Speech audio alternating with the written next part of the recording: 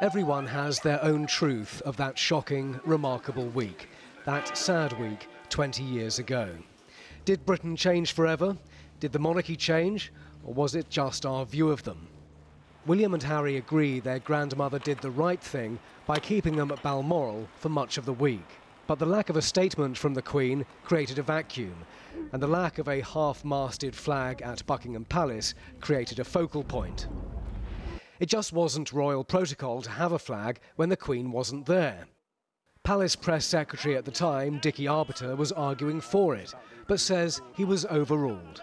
They were dealing with all sorts of other issues up at Balmoral, and a flagpole was sort of kind of low on the list, which is a bit unfortunate. And it was only later in the week that they realised it should have been higher on the list, and it became higher on the list by the time we got to Saturday. William and Harry admit they found this walkabout at Kensington Palace bewildering. They were stunned by the public emotion from people who hadn't met their mother. But that was Diana's gift. People thought they knew her. By the time the Queen made her TV address the night before the funeral, she was well aware of a change in mood. I, for one, believe there are lessons to be drawn from her life and from the extraordinary and moving reaction to her death. The Queen, who never bows, bowed to Diana. And in the cortege, the princes, aged 15 and 12, walked behind their mother's coffin. It's branded as the day the stiff upper lip died, but not for William and Harry.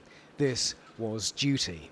It's made our relationship with the royal family a little bit more human. They're no longer people on pedestals. We treat them with respect rather than reverence.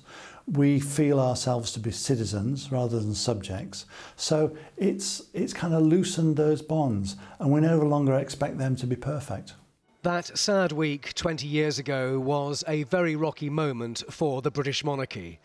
It recovered, of course, and it learnt, and it raised two very popular princes. For many, it is in them that Diana lives on.